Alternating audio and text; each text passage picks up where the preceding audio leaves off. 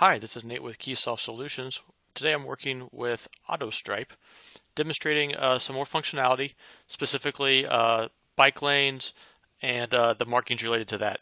Again, these all adhere to the MUTCD standards and are very easy and dynamic to work with. As you can see here, underlaid I have maybe an existing condition and we're retrofitting in a bike lane here.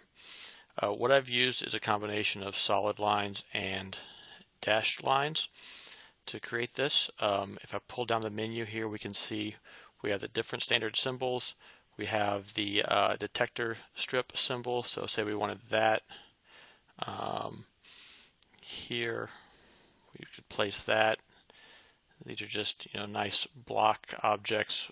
Actually, they're more than blocks. They actually have some dynamic features to them as well. So let's move this arrow out of the way, and let's move this a little bit farther in. Other things we can do include these stripings. The stripes are very smart. You're not going to end up with a half stripe. As you can see, as I adjust it here, the end of the line is not necessarily where the last stripe is going to fall.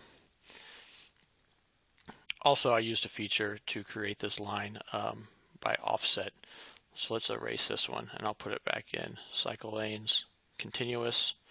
And let's do it an offset from line. So I'm going to pick the curb line there, one on that side of the curb, and let's offset it 6 feet.